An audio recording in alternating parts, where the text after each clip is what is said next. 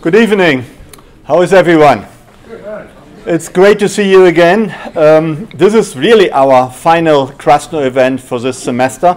As you know, I announced before that the last one was a final event, but then it was possible to have a special additional event on Hong Kong.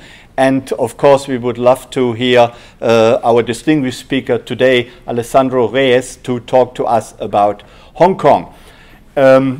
I would like to remind you that we have a YouTube channel, and during the holidays, when you may get bored and you've got nothing to do, please remember our YouTube channel. We have had 84 events since 2012 with over 110 speakers, so that can keep you very busy during the holiday season.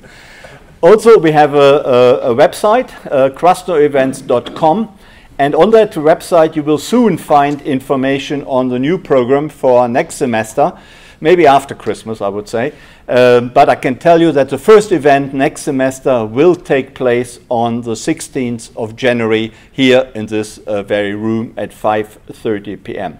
I'm Klaus Lares, and I'm the Richard M. Krasno Distinguished Professor of History and International Affairs here at the University of North Carolina at Chapel Hill. As you may have noticed, this is a very important day in world history today and this week. Articles of impeachment were filed today for the fourth time in the nation's history. Then we also had the one-year anniversary of the arrest of 2 Canadian citizens in China, which something people have called hostage diplomacy, because it has, of course, something to do with the arrest of the chief financial officer for Huawei in Canada. Then in 2 days' time, we have the British elections, and the fate of Brexit probably will be decided in a few days' time once we know the outcome of that election. And yesterday, Ukraine and Russia signed some sort of agreement about what to do about eastern Ukraine. And hopefully that will at least get us a little closer to a solution for eastern Ukraine. And all of these events about Russia, China, Britain, and many others, we try to cover here in the Krasno event series, and some of them will be covered next semester and next year. We have a few, actually quite a few distinguished speakers in our audience today. Not just distinguished speakers, distinguished people. There's above all Ambassador Sasa, who used to be American ambassador to China during the Clinton years, and he was also 3-time senator for Tennessee. Then we have Kaiser Kuo, who is one of the nation's best experts on China, and it was Kaiser who facilitated today's speaker, because he knows him very well and suggested that he would come and talk to us. And then we have, of course, our distinguished speaker, who will be introduced in a minute. But we also have another distinguished person in the audience. That is our Senior Associate Dean for the Social Sciences and Global Programs. That is Professor Rudy Colorado Mansfeld. And Rudy will introduce the speaker in a minute. But I would like to emphasize how important Rudy is, because Rudy and his college gives us most of the money for running this series. And talking about money, let me use the opportunity and remember that there is Christmas, and if you wish to make a Christmas gift to the Krasno event series, we are very grateful for any donations. Perhaps you feel the holiday spirit in you already, so please remember us.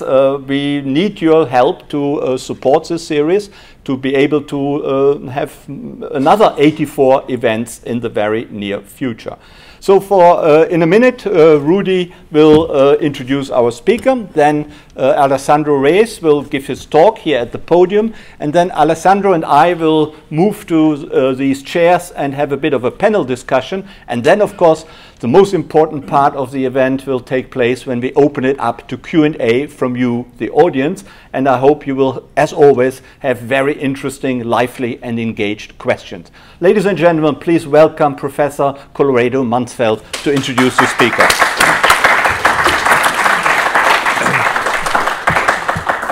Thank you, Klaus. It's great to be here. And I get to do one of these introductions about once a year. So I will always do the same thing, which is to plug this event series and, in fact, this community. This is a singular activity on this campus to have a forum of global affairs, a forum where we can regularly host diplomats and statespeople. And it is distinctive how large this community has grown. I know it feels cozy tonight, but for goodness sake, we're in the middle of exams on a rainy Tuesday afternoon, and we still have 30 to 40 people in a room. There's no other lecture series on campus that has this kind of loyalty and this thoughtful an audience that comes to it regularly. So this is very important to me in my role as the Senior Associate Dean for Global Programs. It's very important to the university. It runs on a shoestring. It runs on Klaus's creativity. It runs on whatever networks all of you have in this room, and it's running very well. So this will be a place that we keep trying to build and support. So it is a real pleasure for me to be able to introduce Alejandro Reyes to you this evening. Alejandro Reyes is an associate professor and director of knowledge dissemination at the Asia Global Institute, a think tank at the University of Hong Kong. Professor Reyes manages Asia Global Online, the Institute's digital journal that provides Asian perspectives on global issues. Prior to joining the Institute, he was for 2 years Senior Policy Advisor to the Assistant Deputy for Asia Pacific and co-convener of the Asia Pacific Policy Hub at Global Affairs Canada. And from 2007 to 2017, he was an Associate Professor in the Department of Politics and Public Administration at Hong Kong University.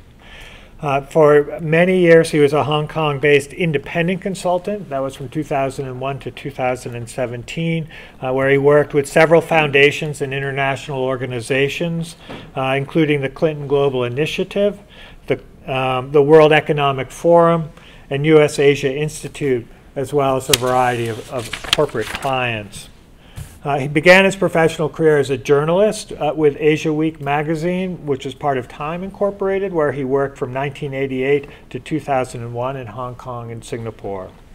He was born in the Philippines. He's a citizen of Canada, and he was educated at Harvard University and the University of Oxford, and has held fellowships at Columbia University, Ohio University, and the Atlantic Council of the United States. And so here a personal note. In 1985, Alejandro was a student at a boarding school in Massachusetts 2 years ahead of me. And there was a dark, cold night where I snuck into the back of the chapel at that university to try to read Sartre's Les Jeux sont faits for my French class because I had put it off for so long and I was desperate and I was hiding from people trying to read that book. Alejandro came up to me in the back of the chapel and he said, "This is a curious place to be reading French existential philosophy." And at that point, I knew I was doubly screwed because I didn't understand the text and I did not understand why this would be a curious place to be reading it. So that was also a moment of insight for me because I now knew that whatever was going on in this book was somehow at odds with the Christian ethics that was embodied in that building, and I went from there. So it's a great pleasure for me to have Professor Reyes here tonight because I have always found him a source of insight, even if I have not always been able to follow exactly what was going on. So please join me in welcoming Professor Reyes.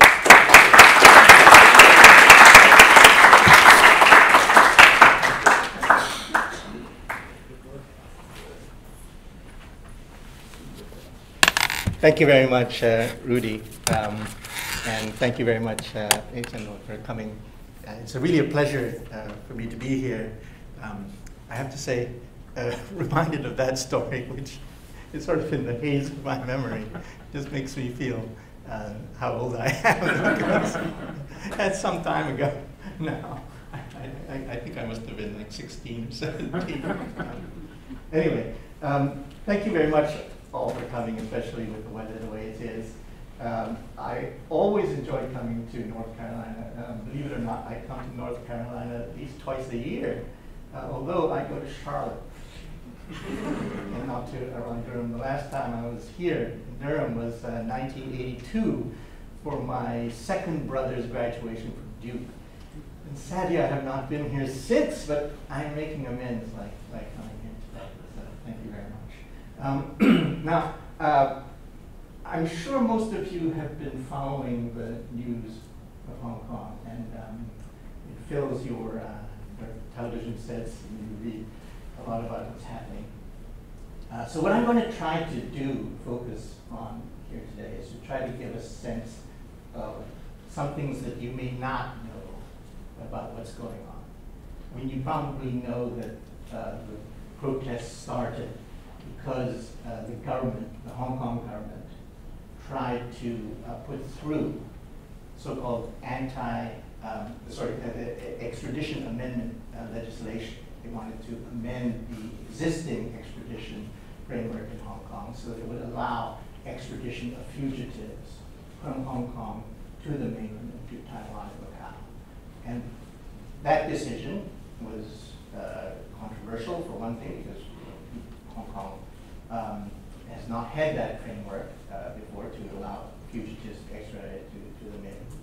But what probably caused more problem was the government tried to ram this legislation through. So they introduced it in April, and they wanted to pass it by July. And they tried to bypass all sorts of consultations. Anyway, in some ways, the rest is history. That it generated a lot of discontent and street protests, and you probably know most of the story so far. Let me just talk a bit about the phases of the protests. So we started out, there's a protest season in Hong Kong. It starts with usually on May 4th, for reasons that we probably understand related to Chinese history. So May 4th, there's usually some kind of protest in Hong Kong, and then that we go on to June 4th. Again, if you think back to 1989, then there's another reason to have some kind of protest in Hong Kong. Then it moves on to July 1, which is the anniversary of Hong Kong's return to Chinese sovereignty, and then that also creates an opportunity for protests. Well, in Hong Kong, we've always had street protests. I mean, even under the British. So, I mean, it's quite a common thing. But there is that season. And then, of course, once you get to July, and then you have the hot days, humid days of summer. But you then go on till 1st of October. 1st of October, the anniversary of the founding of the People's Republic of China. Usually, again, there's a protest. So there's that period of protest. Now, initially, because the legislation, the extradition legislation was introduced in April, it just set everything up for May 4th to be a day where people would go out on the streets. The protests were generally quite peaceful to start. Now, as it happened, I just come back from Canada after 2 years working in the Canadian Foreign Ministry. My first day back working at the University of Hong Kong was the 2nd of May. So just right in time to witness what's going on. And what I tried to do, just as an academic, just as a former journalist, is to actually go to all the protests. I think I can say this because I used to be a journalist, but I don't trust the media. So I feel like I need to see things for myself, right? And I think this is particularly true with the protests so far, at least, because I think there's the media, particularly media from the United States, has gotten quite wrapped into the whole drama of it and has focused very much on the valiant protests and then the brutality of the police. And it's been a very, I wouldn't say one-sided, but a very narrow perspective, I think, that we're getting. And of course, it's all about the evil Chinese and the Beijing trying to suppress freedoms. I mean, it's very, there's truth, but there's also many different layers to it. But I don't think many of the layers of this story get seen. Now, the first phase was really peaceful demonstrations. So you heard about the day we had 1 million people on the street, supposedly. Now, I was there.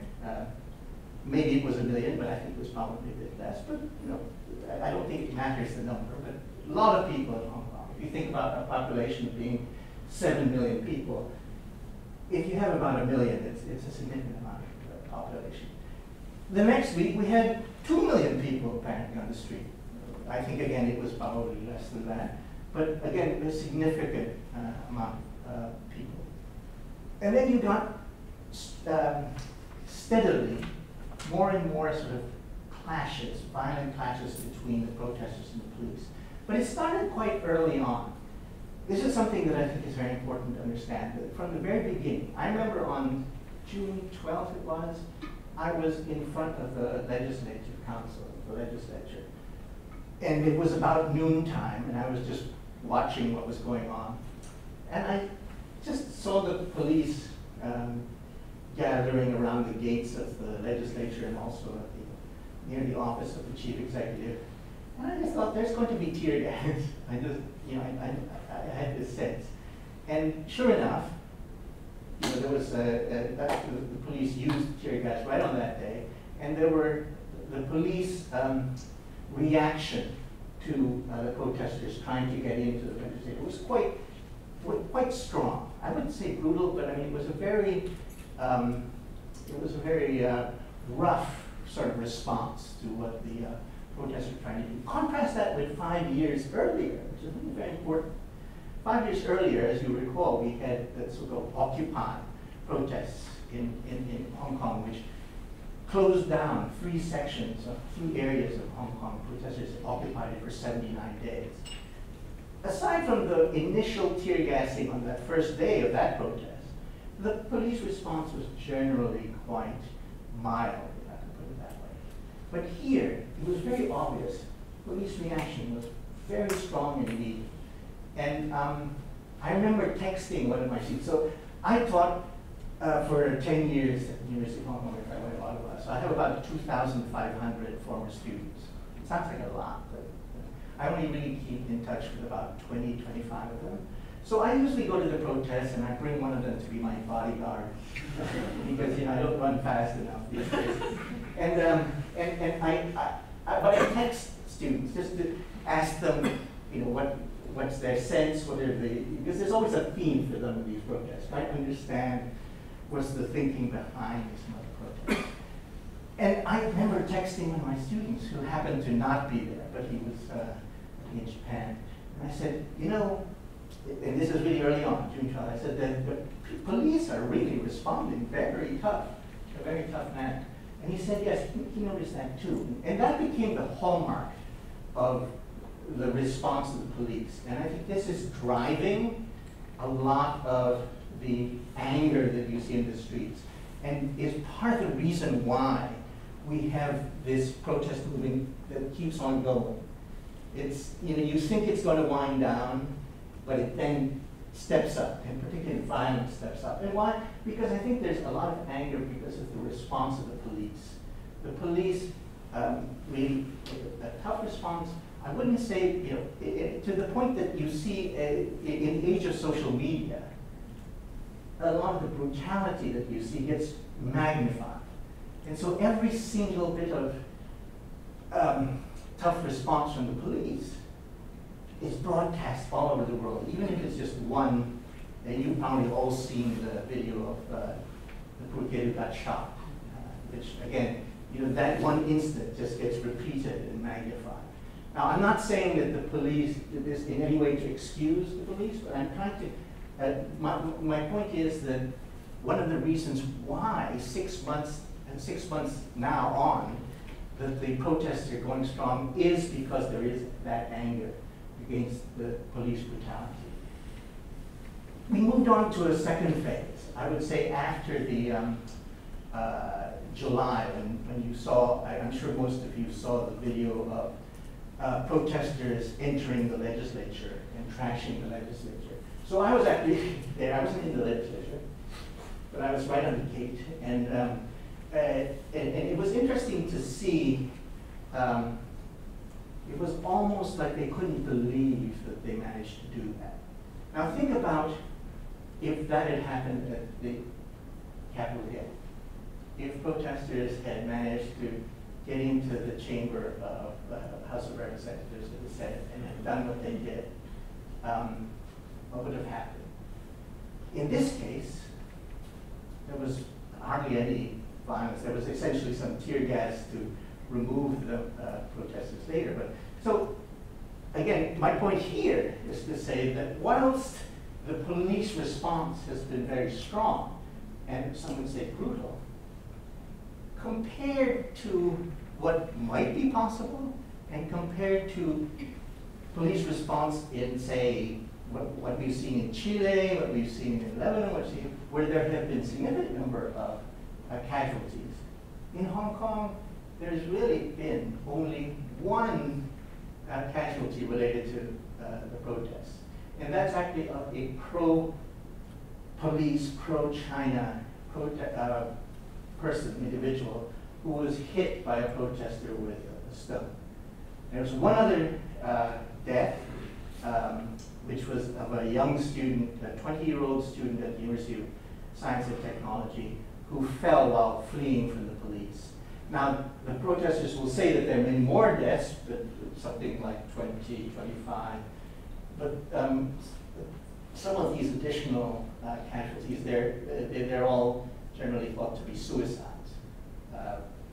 Because you have to think again about, and I might talk about this later, the mental anguish of this protest that many of the young people feel. And we're talking about really young people who were, the youngest person who's been arrested so far is 11 years old. So I would say about half, according to surveys, about half the protesters are in their 20s. More than half of the protesters are in their 20s. About 10% are under 20 years old, 10%. So many of them secondary school students who, I think it's a good question to ask whether they fully understand some of the issues that they're protesting on the street about. Now, so you have the initial phase of peace, generally peaceful protests, large numbers, then a second phase of greater violence, if you will, on the part of the protesters, and then greater violence in terms of response from the police. And then you had, then we got into what you've seen, a phase that you've seen doubtless in the last few weeks, middle of November, where the violence got to a point where university campuses suddenly became the arena for these pitched battles, and the level of violence really got to a significant level. The focus was on 3 universities. Polytechnic University, which is probably the one that you read about most, which was really trashed to the point that it will take about 6 months to repair this university to get it back functioning. Chinese University of Hong Kong, which is quite famous, but it's a sprawling campus, so that became a kind of arena for clashes between police and protesters. And then 2 urban universities, Hong Kong Baptist and Hong Kong Polytechnic are both urban universities. And then in another more sprawling campus, Hong Kong University of Science and Technology. Now here's a story that I don't think anybody in the media has reported. What happened at Hong Kong U? And I think the lesson of what happened at Hong Kong U, or the lessons that we can draw from Hong Kong U, might give us a sense of whether, the question that the title of this talk, can there be a peaceful solution? Hong Kong U was never occupied or shut off by the protesters, unlike the other universities. The protesters came, they occupied parts of the campus, they blocked streets, they blocked the main road outside the campus, the access to the campus, but they never entirely blocked the access. Why?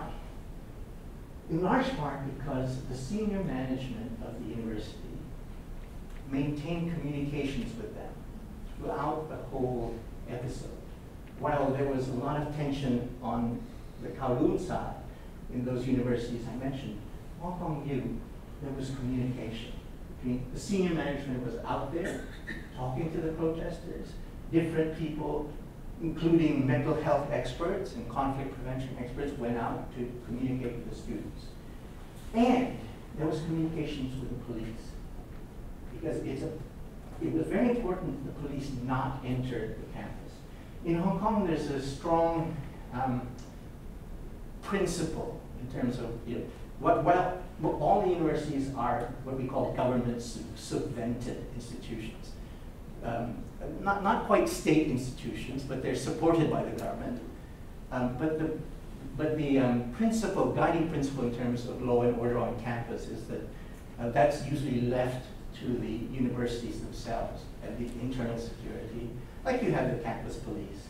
But that the police can only enter campuses if they're responding to a 911, we call it 999 call, or chasing a fugitive, a suspect. Otherwise, police stay away.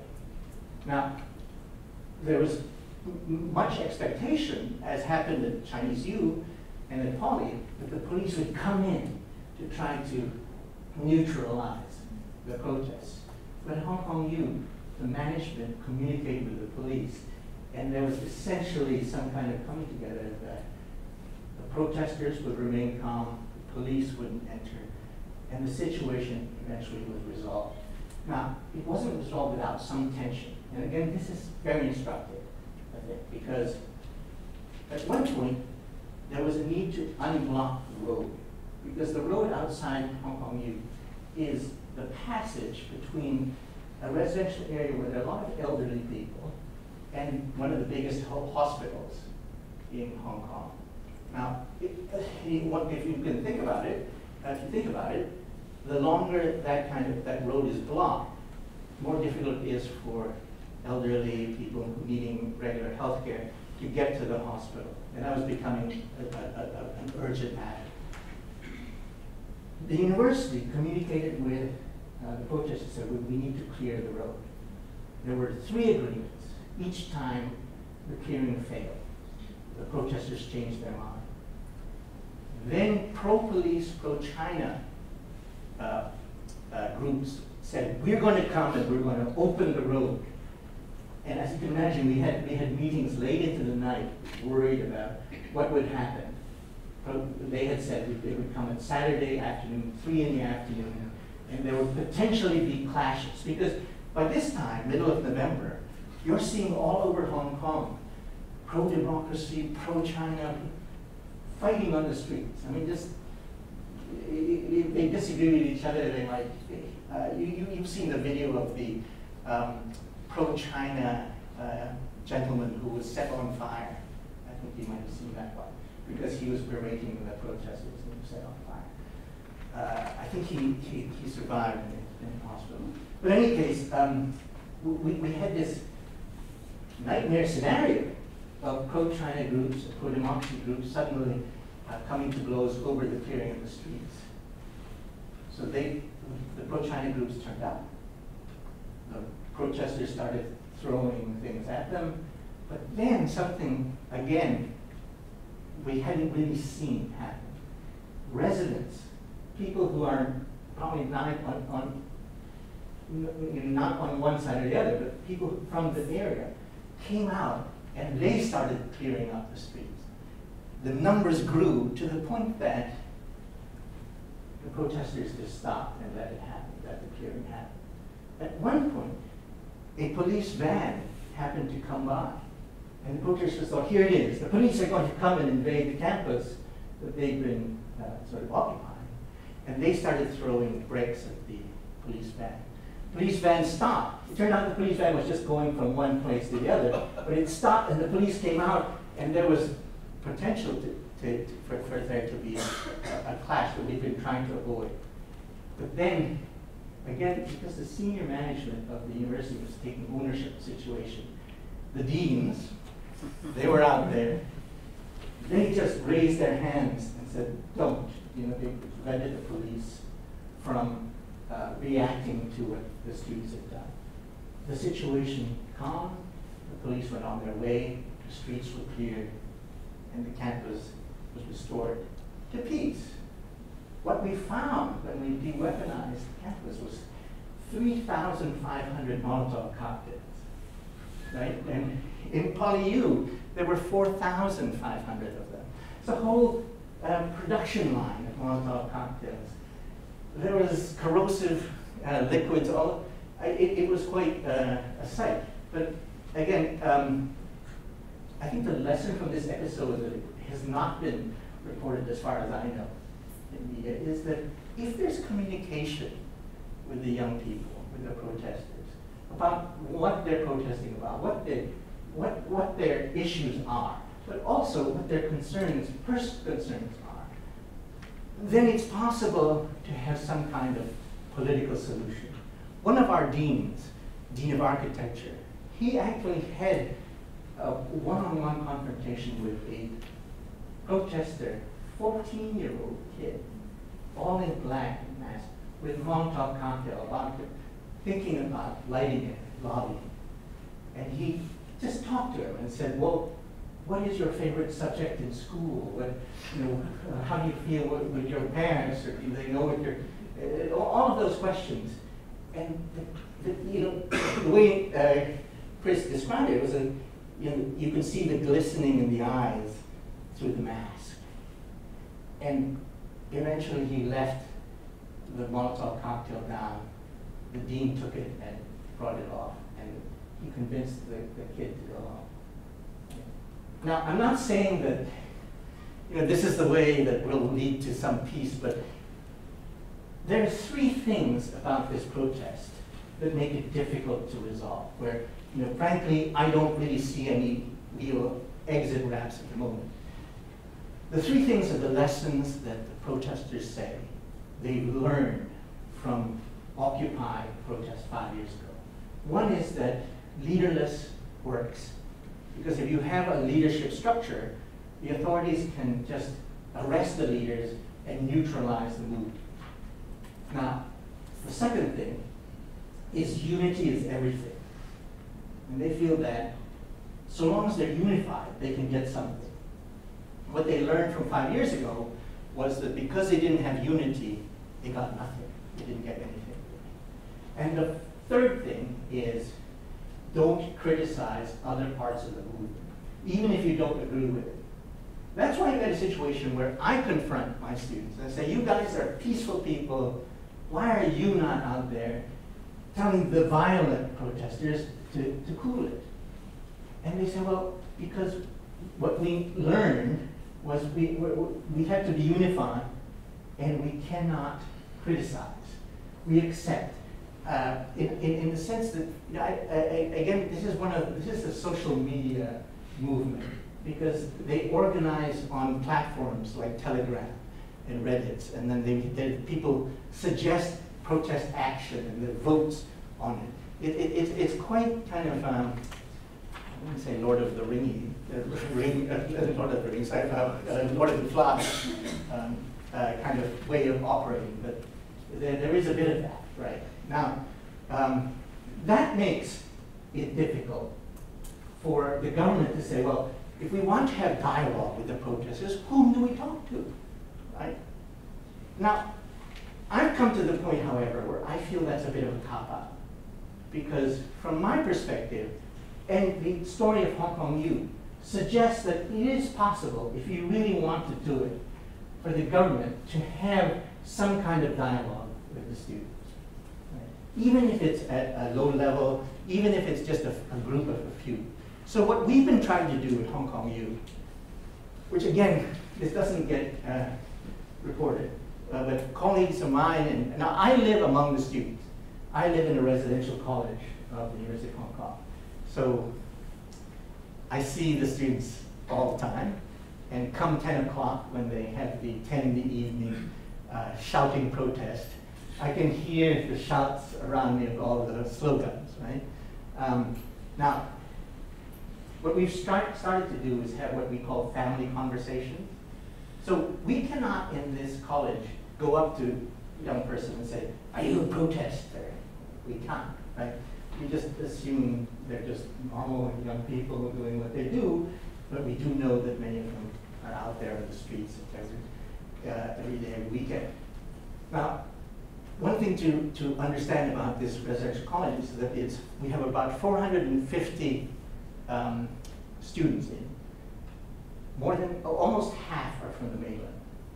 Right? Because if you think about it, a residential college. If you're a Hong Kong person, you're not living in a residential college. The mainlanders will. So we have to be sensitive to make sure this is a safe space for the mainlanders. Only about 95 of the 450 are local students. So we have to be concerned that the college remains a safe place even for everybody, including the mainlanders.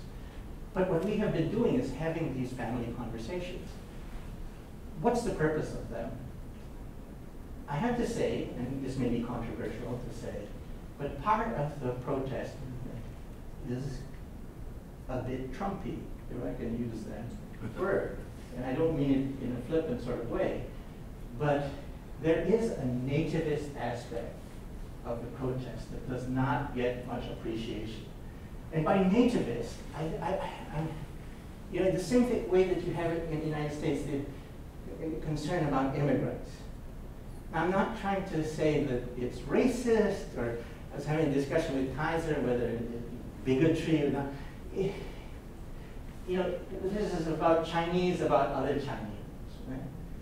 And it's more about Hong Kong people worried about their culture, their identity, their way of life, even the kind of shops where they shop at, that those things have changed. Concern about whether they can continue to use Cantonese in daily life rather than Putonghua, rather than Mandarin. And it's about identity, right? And concern about erosion of that identity and their values. And it locks into the questions about opportunity, about whether young people today have the same opportunities as their parents did. And it connects then to the housing issue. Is housing just too expensive for young people? You know, people aren't going to lob a Molotov cocktail just to pay lower rent, right? It's much more than that. And that's what I think, again, gets underappreciated in the media, is coverage, is this idea that what you have is really concern about not just about democracy, but about Hong Kong identity and the search for it, and the sense that we have an identity. And I say we because I've been living in Hong Kong, 31 years on and off, so I feel very much part of the community. But that we have an identity, and we want to protect it, whether that means rule of law issues, whether that means voting, whether that means our education system, what have you. Now, I'm going to close because I realize that I'm gone a bit over. I would just close by saying this. What is in the outlook? Right? As I said, I don't see any real exit ramps at the moment, and that concerns me. So the scenarios, there are many different scenarios you can sort of conjure up. Just about a month or so ago, I was walking down from where I live up in the hill down to the subway station near my apartment. And I was much distraught to see the entrances to the subway station being boarded up with metal sheets, really tough metal sheets. And I thought, I've never been to Belfast. I don't know what it was like to live there. But it suddenly conjured up that image to me that are we turning into a Belfast? Is that what the future might be if this protest movement continues, that we'll live in this situation where we're having to armor our buildings against violence? So the MTR, our subway system, has sustained $250 million worth of damage, which the university, as I say, Polytechnic University, requires 6 months to repair. That could happen. We could have a complete standoff. The government could continue to do nothing, as it has really not done much. Or we could have some kind of political solution. Could there be a peaceful solution? I think there could be one. But it requires that kind of conflict resolution communications that we did see in Hong Kong and that we're beginning to see in the community. I participated now in a community-wide conversation run by civil society groups. There was one that I missed that was with youth groups. We're having those family conversations in the university. There are many, many others that are going on. And long may they continue, because they will have to continue even if there is some kind of calm. We're now in a bit of a lull at the moment, because we had the district council elections, and you saw a significant shift from the seats in the district councils being 75% controlled by pro-Beijing and independents, to about the same, 75%, 80% controlled by pro-democracy. That's a huge, huge shift. Now, some people say that shows that the support for the protests is at what the protesters say, about 70, 80%, and that there's no silent majority in Hong Kong that supports the need for more democracy, but that doesn't support violence. My argument is that the voters, the people who turned out, 70+% of the electorate who turned out, unheard of in Hong Kong, usually 40-something, particularly for district councillors.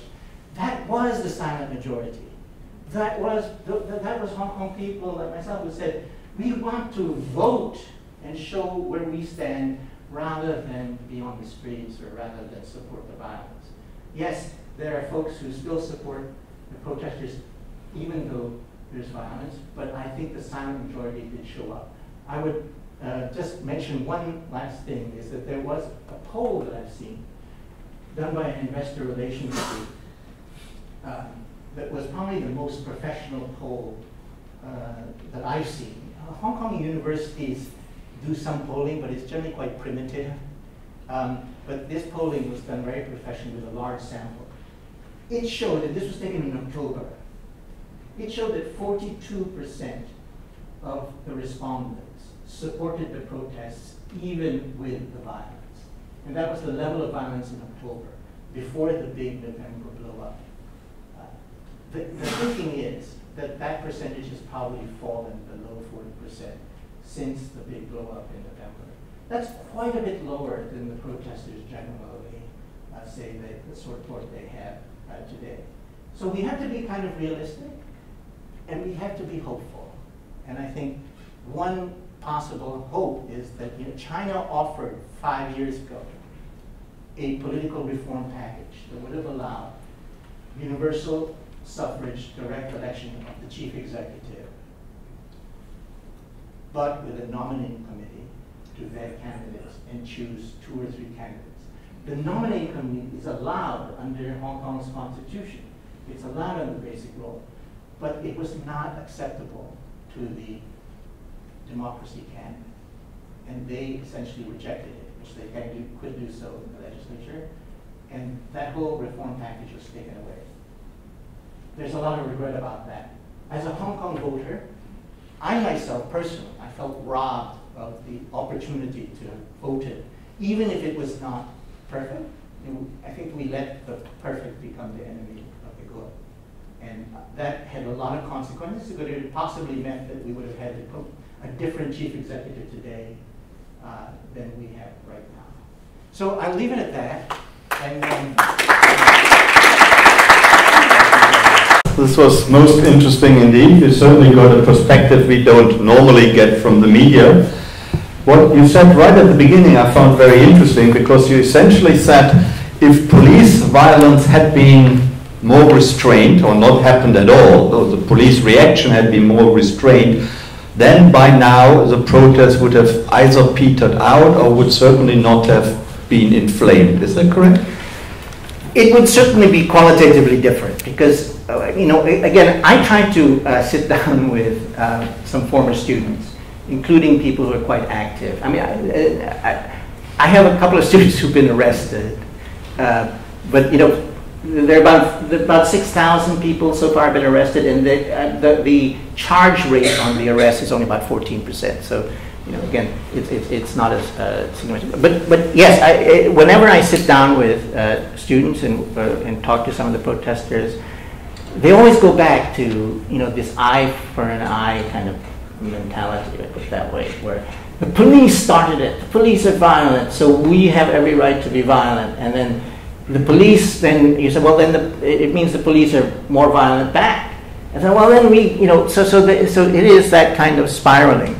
I think if there had been a different response from the very beginning, we would be possibly in a different place. So didn't the police at least partially recognize that? Didn't the chief executive realize that that violence would beget violence?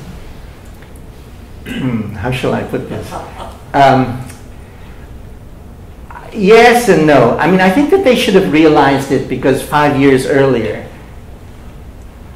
on the very first day of the Occupy protest, there was tear gas. I know because I had just come out of the subway and like, that's tear gas.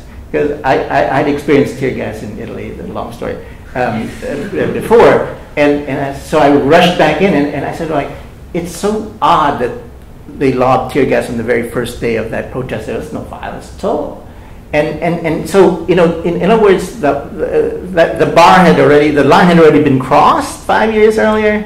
So I think the thinking, rightly or wrongly, on the part of the government is, let's nip this in the bud early and show them we mean business early. And they don't think they made that calculation, right? That if they did that, there would be a lot of resentment for the violence. And it became almost literally an eye for an eye, because there was this young lady whose eyesight was impaired because of a beanbag round that hit her eye, or something that hit her eye. And then for a long time, protesters were covering their eyes to say that, and that they would go to posters of the chief executive and cross out her eye, right? And literally eye for an eye in terms of the motivation. I think we would be in a different place if the police were a little, I think by any measure the police have been quite restrained. But in this particular case, the response early on was really quite strong. What would need to be offered by the chief executive to really bring the protest to an end? What sort of concessions would now be necessary to be made? So there are 5 demands, and the protest slogan is 5 demands, not one less. Now I always kind of mess this up. So one is the withdrawal of the extradition amendment bill, and that's already been done. Second is the granting of the withdrawal of labeling the protests as riots. And that's important because if a protester gets charged and convicted of rioting, then that's like a 10-year sentence, 10-year plus. Rather than if you're doing some kind of a lesser charge. Then there's the demand for an independent commission of inquiry into police violence. Then there's the other demand is amnesty for all the protesters who've been arrested. And then the final one is universal suffrage direct election of the chief executive and the legislature, which again is a huge political reform that is unlikely to be granted in such a short time in a comprehensive manner, and that really is a matter for Beijing, really, than anything else. So most people tend to focus now on this question of an independent commission of inquiry into police violence. And people wonder, well, why can't the government just agree to that? And I would kind of agree that we're past the point of the arguments that people put up for not doing it. Among the arguments is that it's be a fool's errand to do it, because you have an inquiry like that, it'll never satisfy everybody. It'll always dissatisfy somebody. And so who would even take on this job of managing this independent commission? But I think we're kind of beyond that, that there would be a huge amount of symbolism in having usefulness in having this independent commission. Politically, for the government, they would have to make it an independent commission to investigate violence by the police and the protesters. I don't think they could just do it about police violence. There would have to be some kind of nod to the importance of the police in our community. And it's too late to resurrect that reform package which you mentioned in your talk, or something similar? I don't think it's too late, and this is what I hope, is that there is some talk about it, but Beijing works in mysterious ways. And this is one of the problems, I think, in Hong Kong is that one of the factors, in fact, probably the most important factor in all of this, what Beijing thinks and what is the relationship and what is being communicated between the Hong Kong government and the Beijing government, it's all opaque. We don't know. We don't know the same. I mean, I'm not even sure the chief executive of Hong Kong even knows what Xi Jinping truly thinks, right? And do they talk? Well, she's had meetings. I mean, at one point, it was thought that she would be out by February. The Financial Times had this story that the Beijing government had decided to dump her by February. And I think that was probably a story leaked from Beijing itself. And then there was, gaze the reaction. And then all of a sudden, a couple weeks later, she appeared with Xi Jinping in Shanghai. He took time off from his schedule at a big trade fair and met with her and indicated his support. So it looks like she will remain for the rest of her term. Mm-hmm.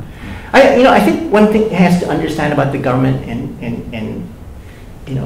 I'm not saying that the British have a lot to answer for, but the British have a lot to answer. They usually have. They usually have. So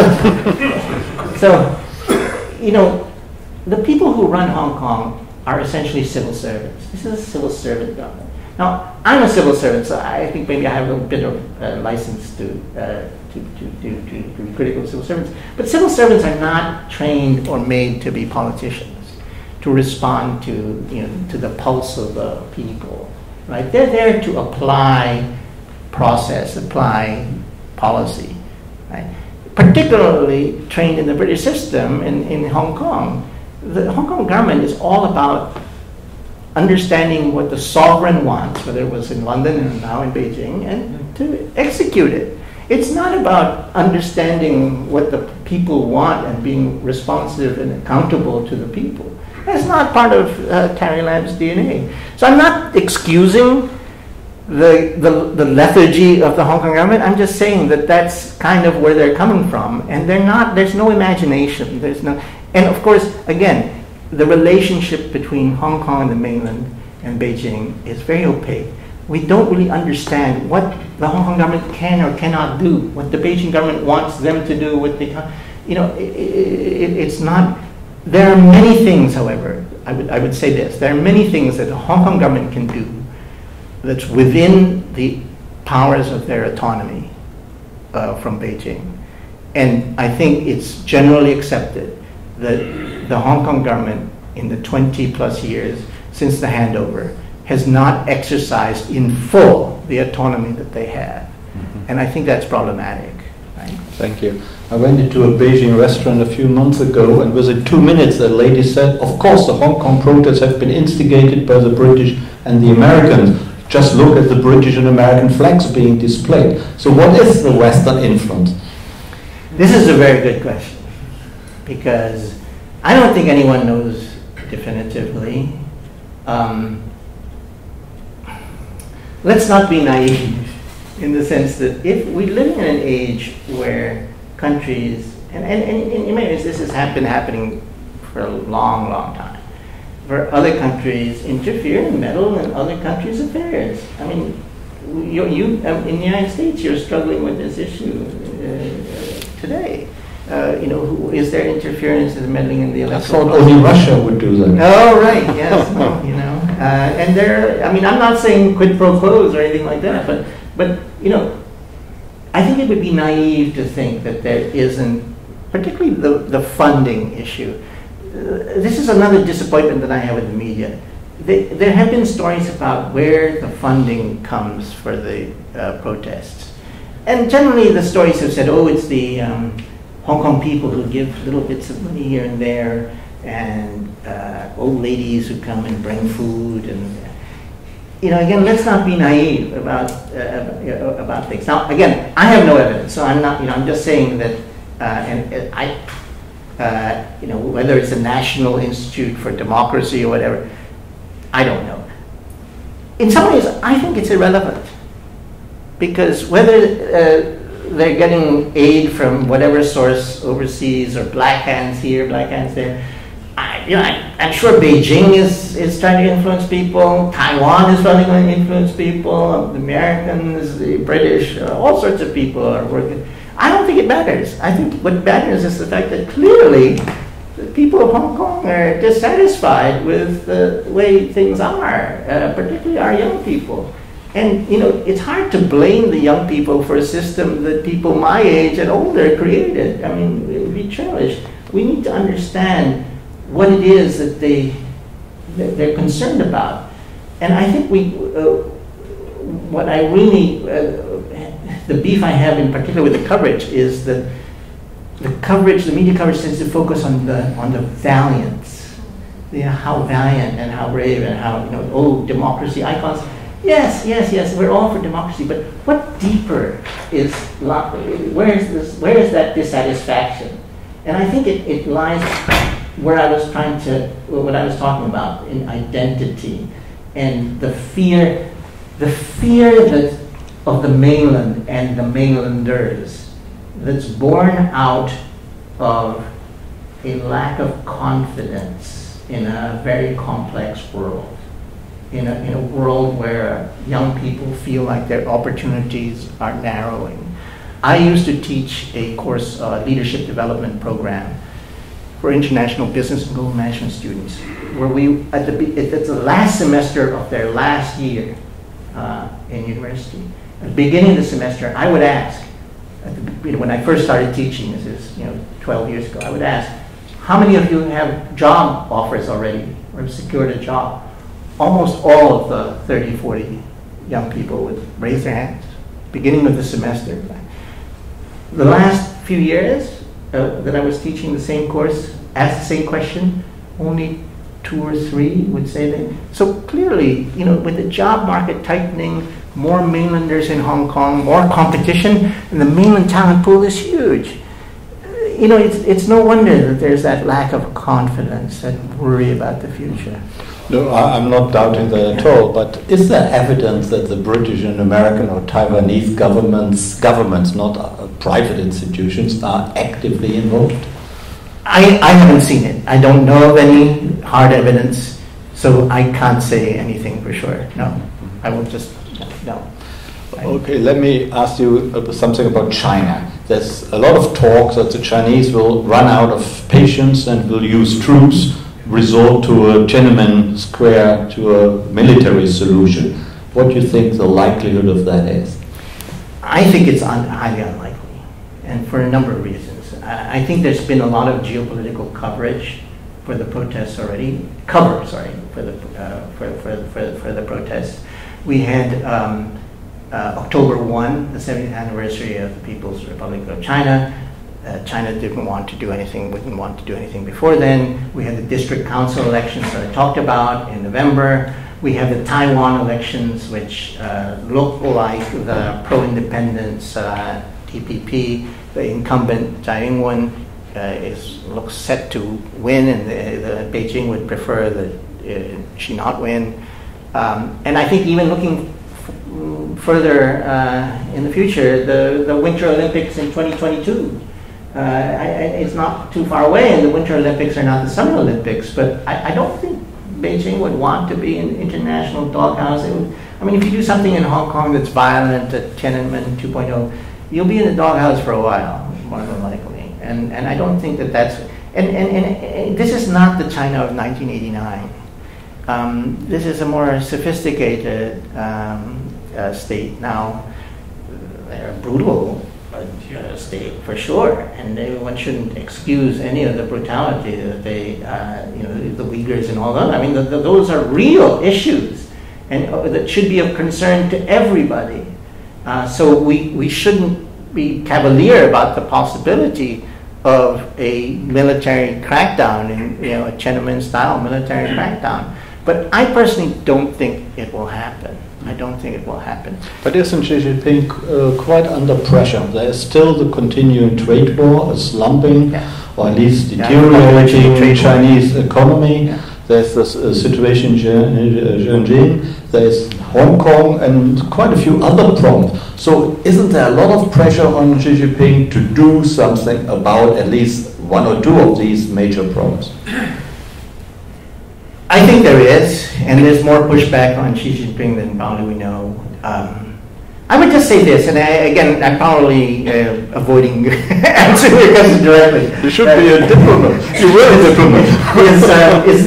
Is that, you know, whatever people say about the importance or unimportance of Hong Kong to China today, there are those who remark, oh, Hong Kong is no longer accounts for as large a percentage of China's GDP as it used to.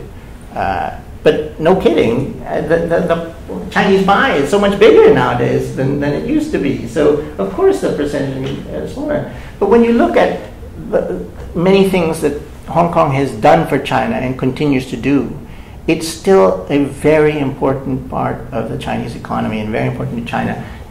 In financial services alone, don't kid me about saying that Shanghai is going to replace Hong Kong. It's not. Nowhere near.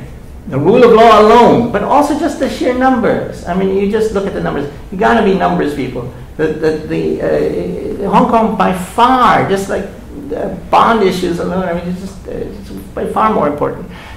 And in other ways too, one country, two systems is as important to the mainland to preserve as for anybody else.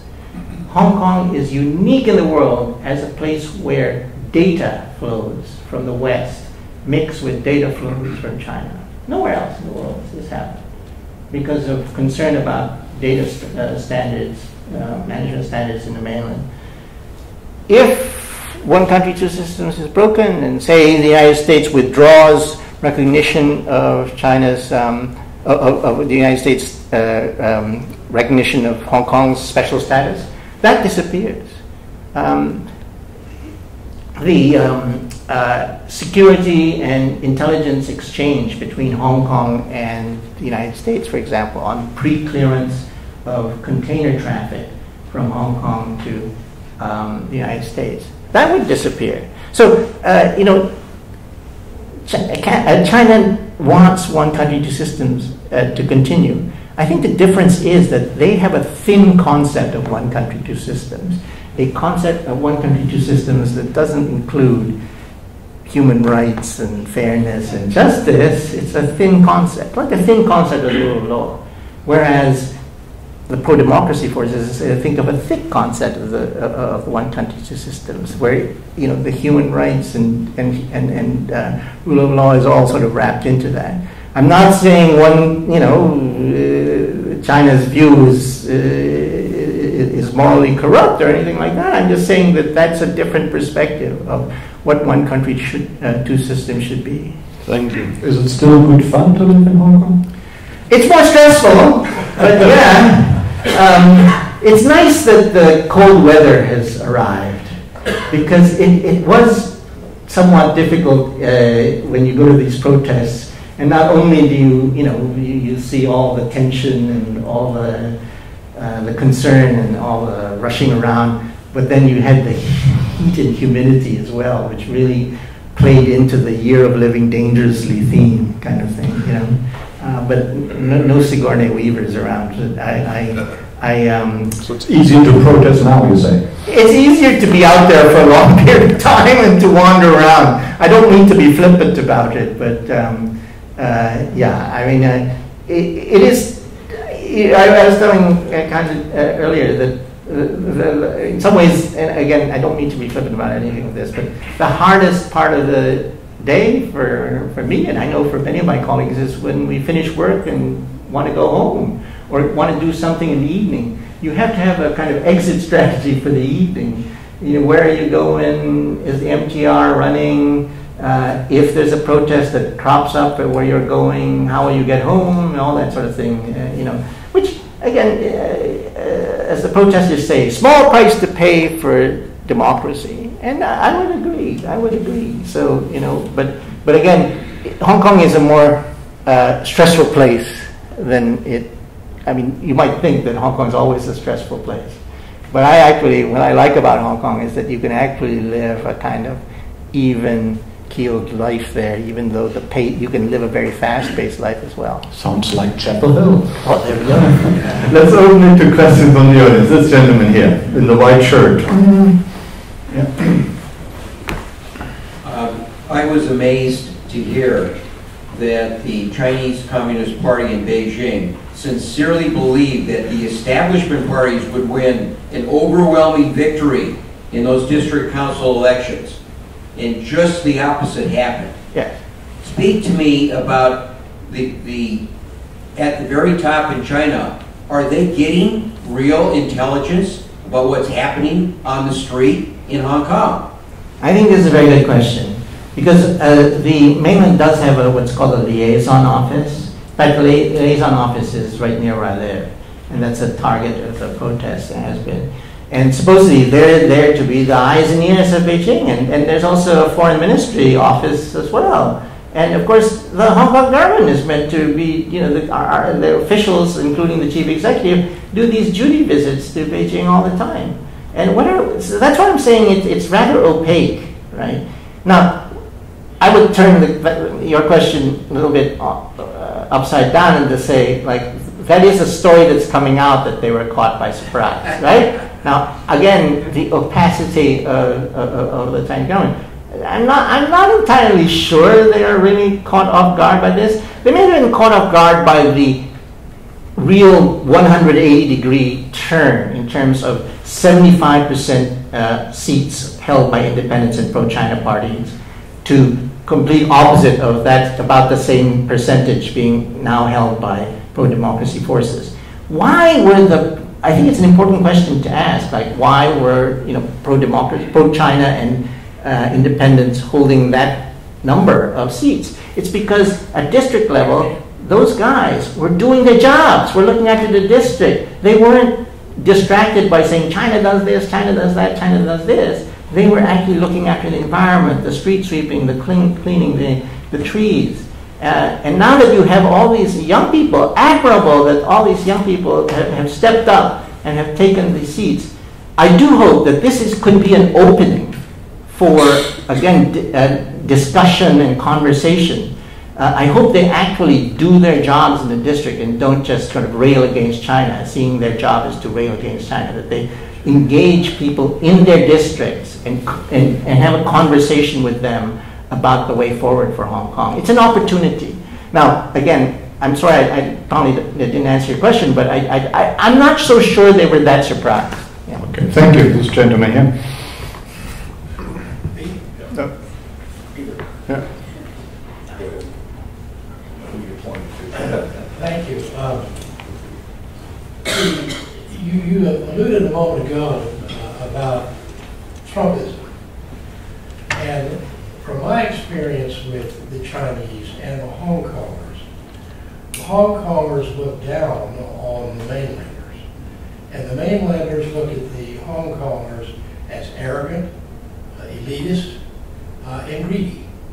And when I was in China, Hong Kong businessmen would routinely come to Beijing and buy their way into various situations by corrupting the local officials who were glad to be corrupted.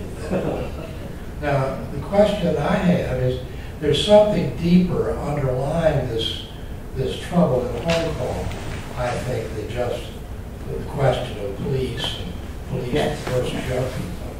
It appears to me, and I'd like to get your reaction to this, if it is not that the Hong Kongers see their way of life in serious jeopardy and slipping away from them, and they see more mainlanders coming in, and mainlanders and mainland capital, and also mainland officials dictating what happens in Hong Kong through Hong Kong officials.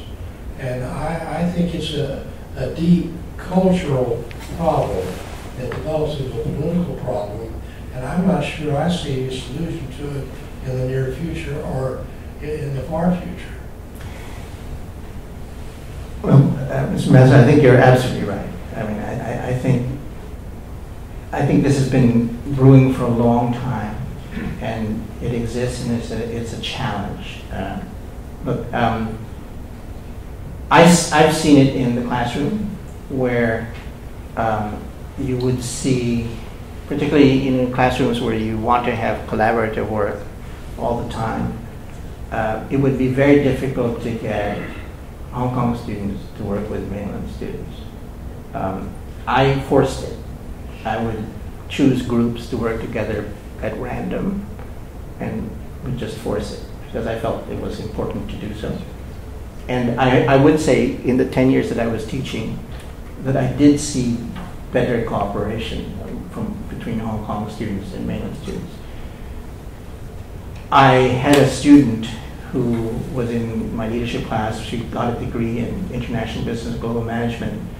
And she graduated, got a job in at an accounting firm, major accounting firm.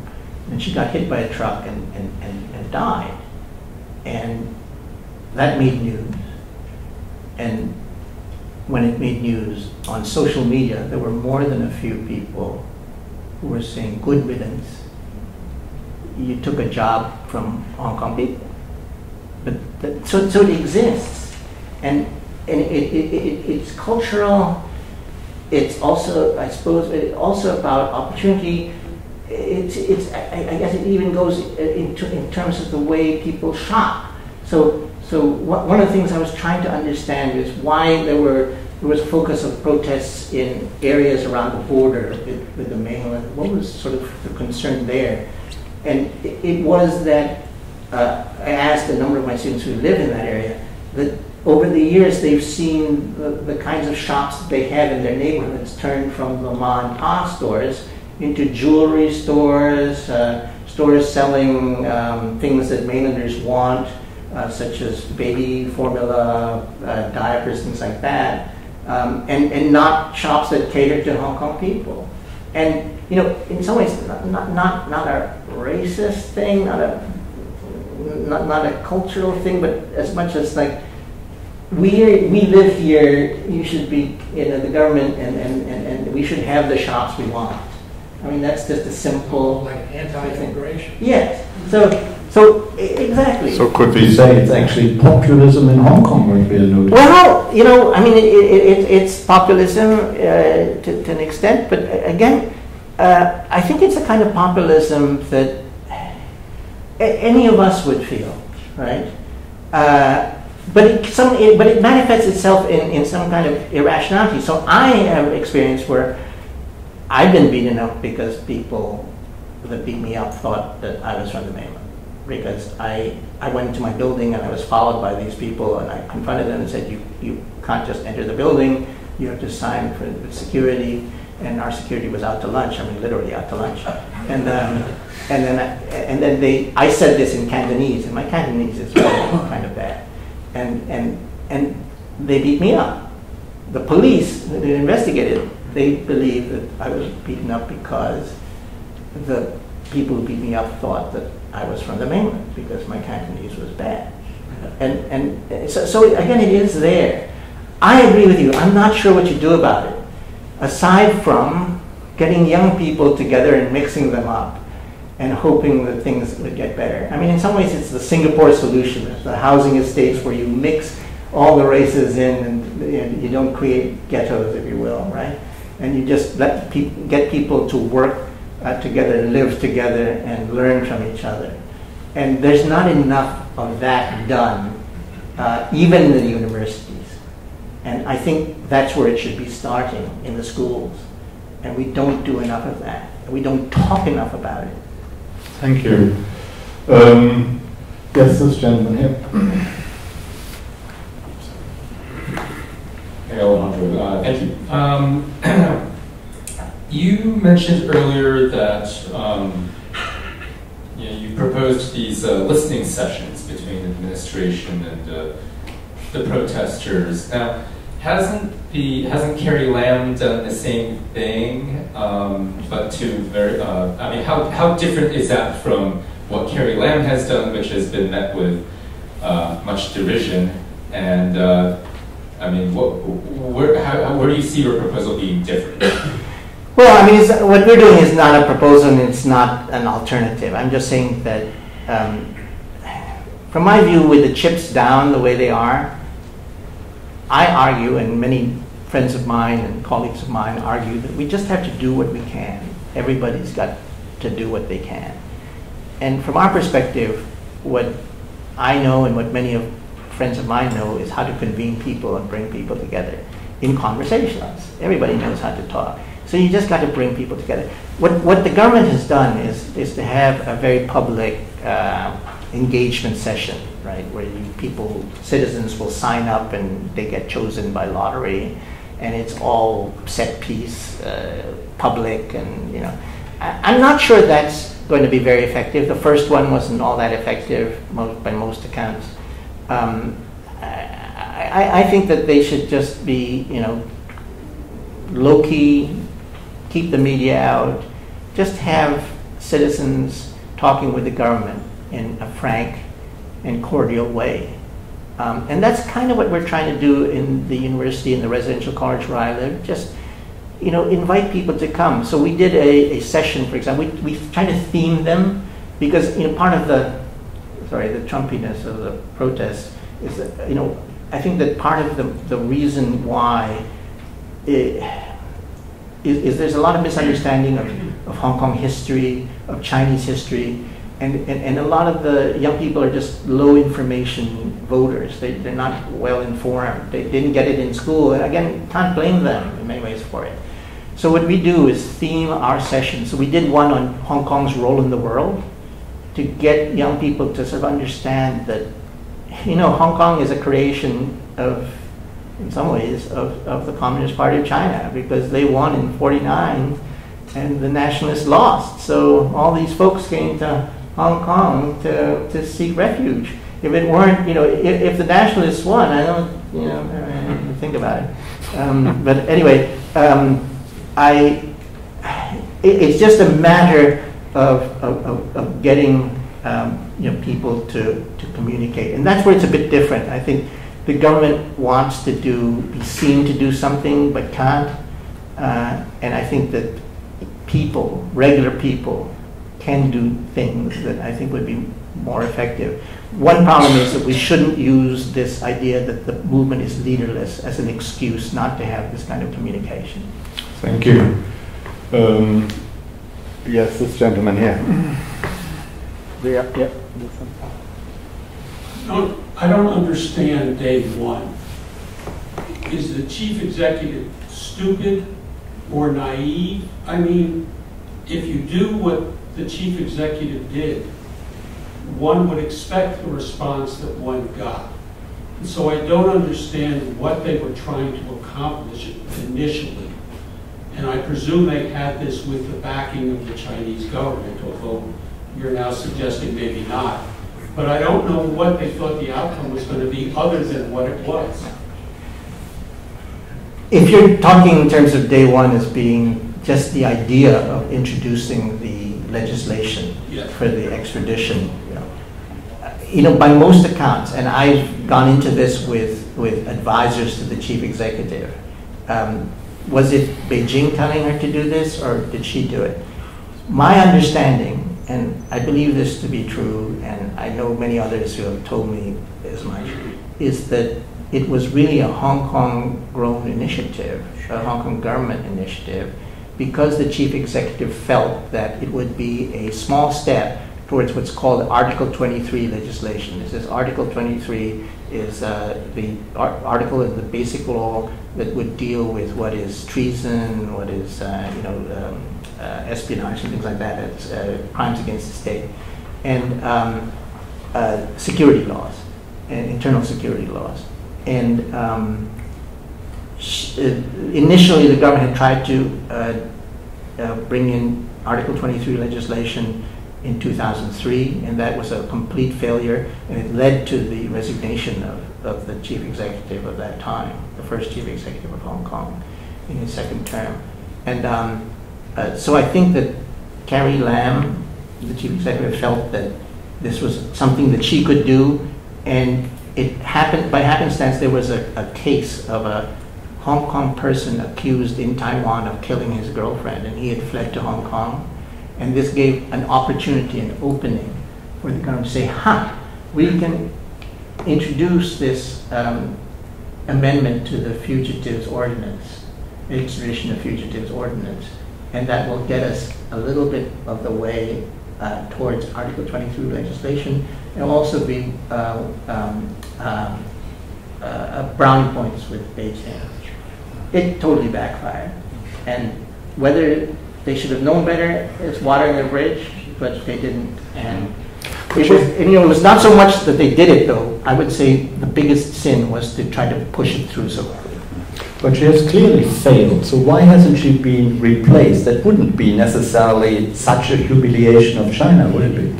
Well, with the first chief executive of Hong Kong, it took some time before he was actually replaced midterm. I mean, he had the big failure of the Article 23 legislation, but he wasn't replaced immediately. So this is kind of par for the course.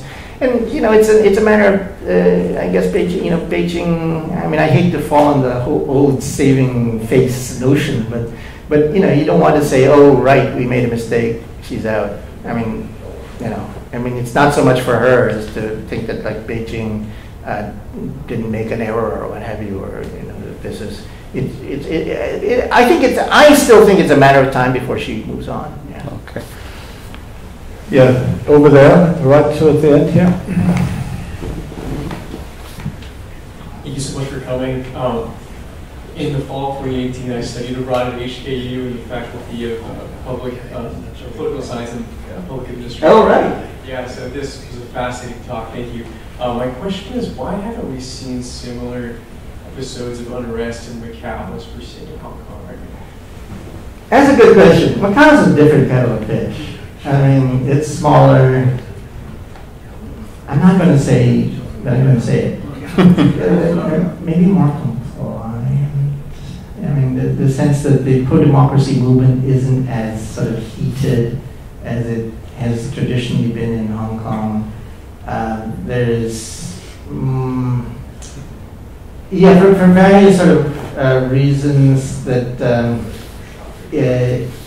there's less concern about the mainland and interference in Macau in general.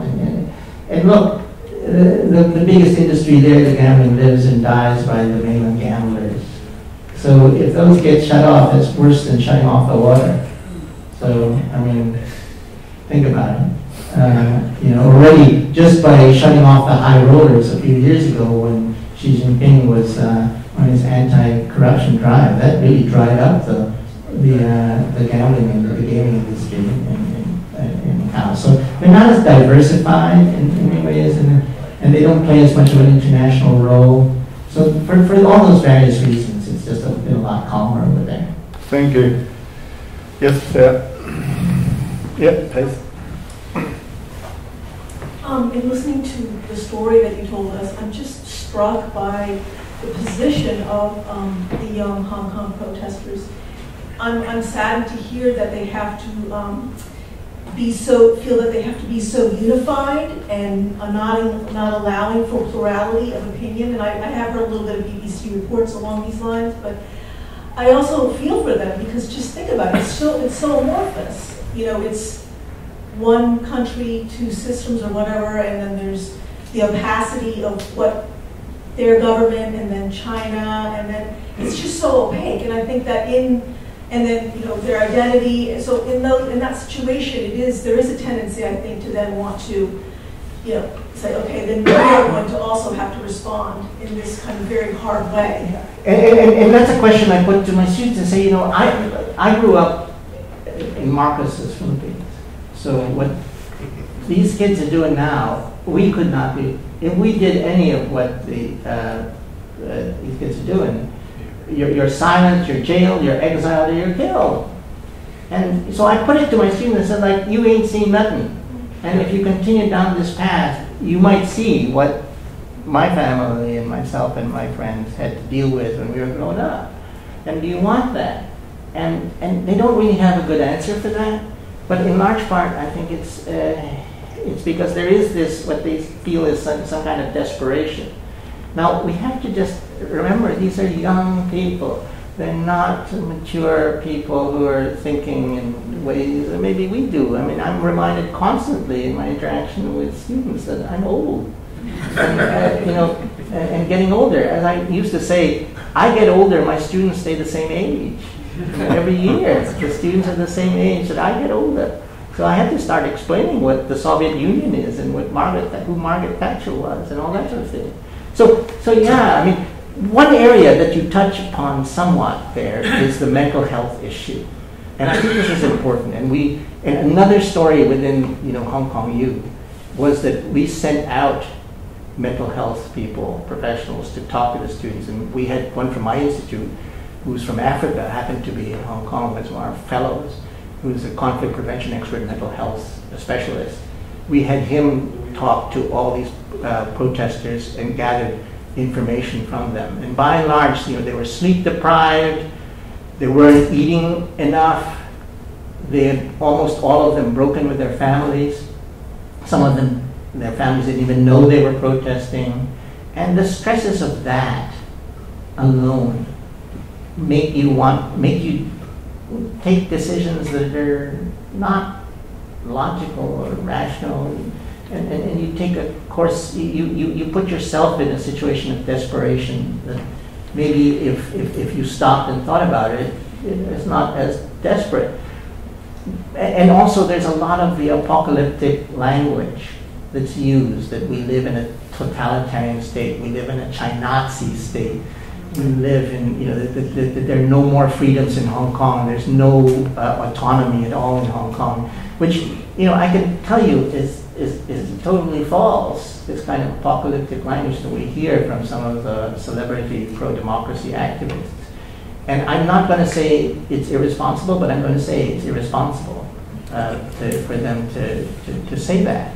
And you know, but they have congressmen in the United States eating out of their hands when they say, you know, it's a police state, China-Nazi, and it results in things like the U.S. Human Rights and Democracy Act, which I don't know if people here support. I came in October to give talks like this because I felt it was necessary to explain that this could do more harm to the young people than help them. And I think still that will happen. Thank you. How important is Joshua Wong, who's the best known of the protesters in the West? He's important to the U.S. media. But not to the people I of don't Hong think he's that important, to be honest, to the protesters in the street. When you watch him, no, he's not. He's a global thinker, according to Foreign Policy magazine. I leave it at that. The gentleman over there to the left. People toward the end of the room are also welcome to ask questions. Thank you for an excellent talk. I guess I'm personally amazed that you talk about the 75% pro-China and independence, and now the switchover. And it gets sort of I wonder what kind of electorate do you have in Hong Kong in terms of to have that kind of a switch in loyalties, and gets at can you characterize the electorate in terms, and especially characterize what you call the independence? How big a block is that? Yes. We are hoping for that switch in the US, don't we? This is a good question. This is a good question. And the reason why you could have that kind of shift is because the percentage of people voting in regular times was about 43% at best, usually. For district councils, possibly even lower. It was 70-something%. So that's what happened, is that. And frankly, I've been chastising friends of mine, as I do chastise American friends of mine when they don't vote, believe me. A lot of my friends have a lot to answer for not voting in 2016. Anyway, I tell them, like, all of a sudden you guys have discovered voting, right? Where have you been? You know, old people like me, we go out and vote, and even in district council elections. I'm so happy to be able to vote in Hong Kong because for a while I couldn't even vote in Canada because Canada didn't have overseas or absentee balloting. So it was so precious to me to be able to vote in Hong Kong. And that's where the change is. Now, independence is a bit code word for, typically most of them are like pro-China folks. But let me just tell you about my district. My district, you know, the guy was an independent, but probably a pro-China person, elderly. Like, sorry, I shouldn't say that, you know, elderly, because I'm talking about somebody who's probably in his late 60s or so. So that's not, late 60s is the new 30s, right? I mean, so anyway, but he did his job. That's why he was getting reelected all the time. Because, you know, when trees would fall, he would have mourning, M-O-U-R-N-I-N-G, ceremonies for the trees. He was looking after the streets. You'd see him every day on the street. He was a district council like no other district council. He lost by 200 votes. I felt badly. And that's why I hope that, you know, the young people, the pro-democracy people who have taken over, that they understand that the district councils are not just about railing against China, and that they don't now have license to just spend their time railing against the mainland. That what the job is about the district and connecting, and there's an opportunity there, right? And I think that I hope many of them do take an opportunity to get really engaged in their districts and build democracy from the ground up, like it's supposed to be. Thank you. Do I see someone at the back of the... Okay, this gentleman here. Yeah, here, there. No, towards in the middle of the room there. Thank you, and thank you for your talk. Could you talk more about political power? So in a way, this movement is a movement of the powerless, and you mentioned the economic power aspect of nativism in Hong Kong. You would, I would prefer localism, but you know, whatever. But so if we talk about political power, this is where I think the parallel breaks down between the US and Hong Kong. These people, even though they're the majority and they live in Hong Kong, they do not have political power, whether they flip the district councils from 75% pro-China, 75% pro-independent. That's a minuscule fraction of the chief executive electoral college. So yeah, could you just talk more about that, how that affects any of the calculations here? Because even though this is not a full totalitarian state, we do have that aspect of people not having political power. You're perfectly sensible. I think that that's right. And localism, nativism, sorry, but, you know, I go with one term. Can you put the mic? Yeah, I would say that you're right, because the political system that we have in Hong Kong doesn't allow for people to suddenly say, we don't like what's going on, we're going to vote the bums out, right? Or we're going to get our representatives to vote against the government major bill, and that would collapse the government, like in a parliamentary system, and then we would have an election. That can't happen. And so the political power is decidedly among the elites and resides really with pro-Beijing folks. The legislature is about, you know, half of the legislature is directly elected. Most of the other half is like functional constituencies, representatives of industry. Not all of them are, of course, pro-Beijing, but essentially the legislature is controlled by pro-Beijing forces. That's improved significantly, and you know, now that you have district councils, the district councilors will make up a certain number of members of the legislature.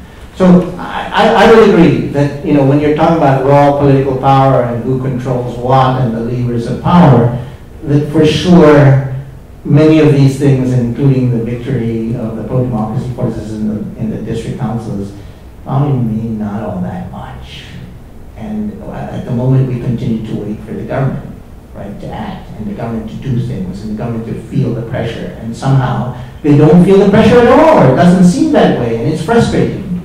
But therein lies the problem with Hong Kong, is that, you know, people can be on the streets in the numbers that they are, and it looks like the government is just immovable.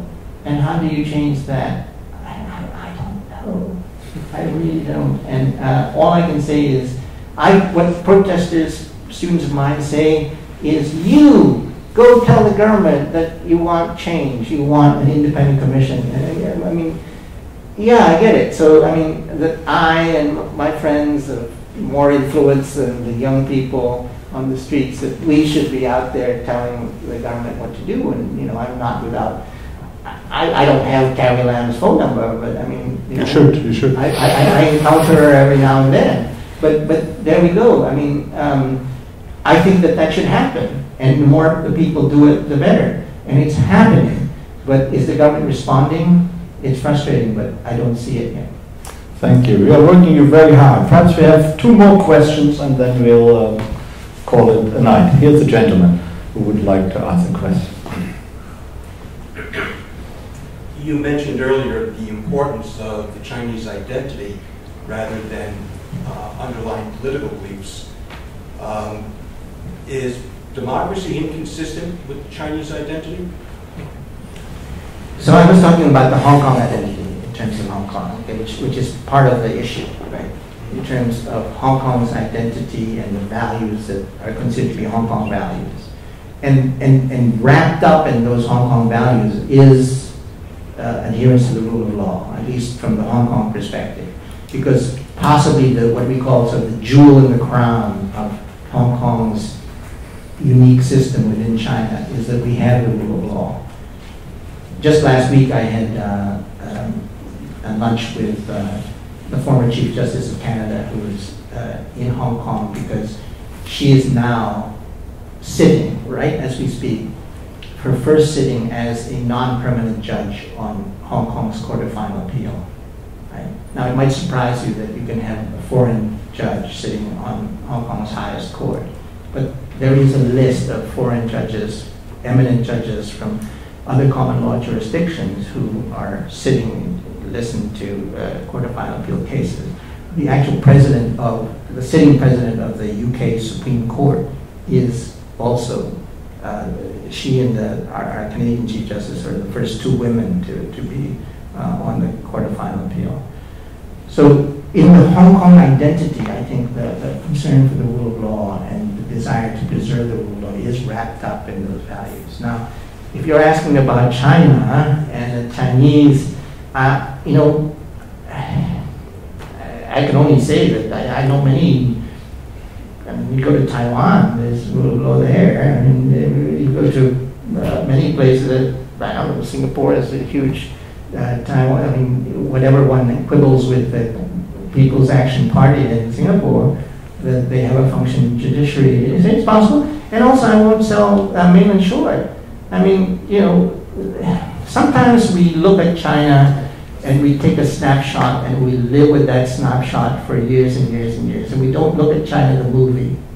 We should stop looking at China the snapshot and look at China the movie. And the China the movie is whatever people tell you in this country, that there are changes happening in China in terms of the rule of law, in terms of freedom of worship, in terms of many of the freedoms that we in this country and other countries in Canada that we pride.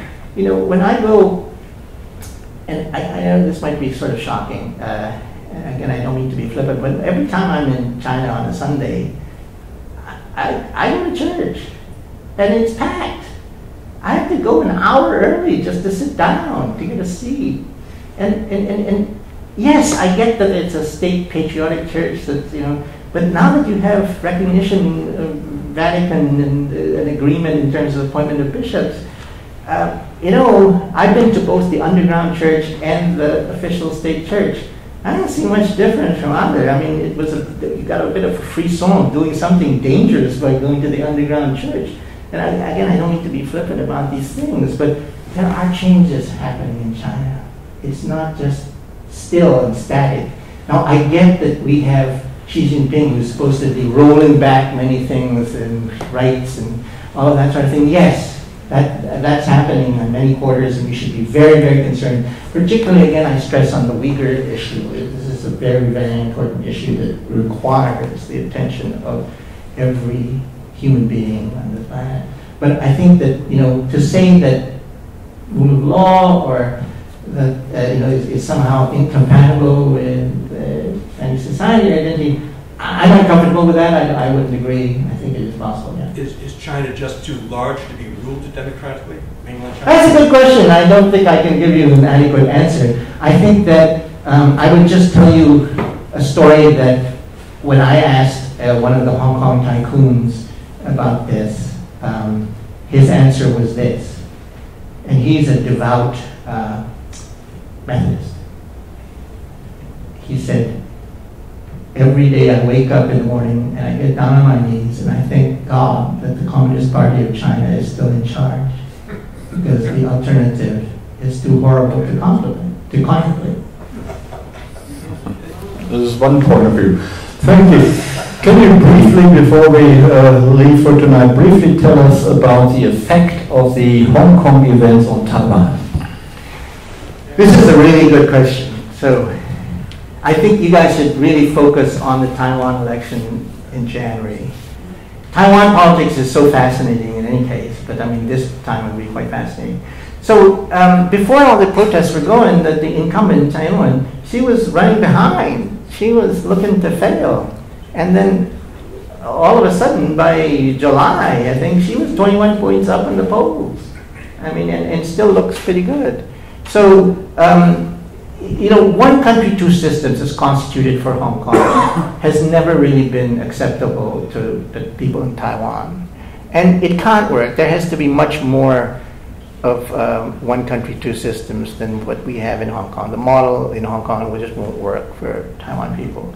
So we have to examine that, and you know what's happened in Hong Kong is certainly affecting the way the Taiwan people are going to vote in January, and we have to be, however, we have to be concerned, because the way the geopolitics of the world are going today, with the kind of unpredictable leadership we now have in the United States of America, for good or ill, this provides opportunities for other countries, China included, to potentially do things that they might not do if the United States were more predictable.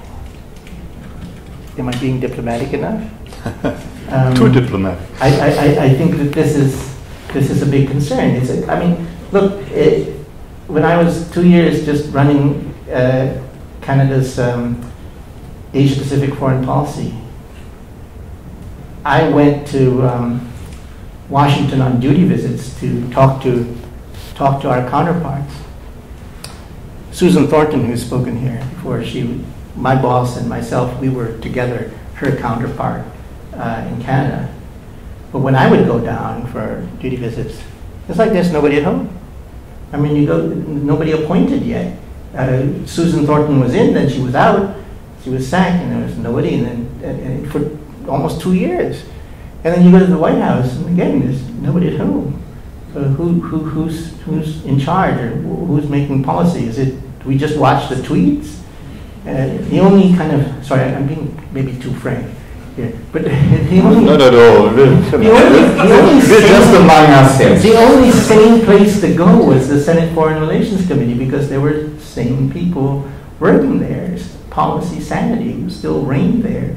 And I call your attention to one bit of legislation that nobody noticed that President Trump signed in December, end of December last year. It's called the Asia Reassurance Initiative Act, ARIA, so nicely named, ARIA. And, you know, people are concerned, like, you know, we wanted to know what that was all about. And we thought it was possibly an articulation of a new Trump doctrine to contain China or something like that. So I went over and asked, oh, what's going on, you know? The folks at the Foreign Relations Committee told me, oh, don't worry about it, it's all in the title. We just want to reassure allies in Asia that we got their back, despite what might be happening down on the other end of Pennsylvania Avenue. And so in this kind of unpredictable world, you know, Taiwan could be thrown under the bus. You know, at one time, the president-elect was speaking to Taiwan on the phone. Who knows, right? And this is a problem, I think. And but we should be watching, because the kind of unpredictable leadership you get now in the United States could lead China potentially to do something on Taiwan that they, I hate to say it, put it this way, but they might think they could get away with. if they did it before more rational leadership came into office. I think we know what you mean. Yeah. Thank you very much indeed. Thank you very much. It was a very enlightening evening. Thank you for coming here, Alejandro Reyes. And thank you for coming here tonight on this rainy evening. Our next session is on the 16th of January, and in the meantime, happy holiday. See you again soon. Happy holidays.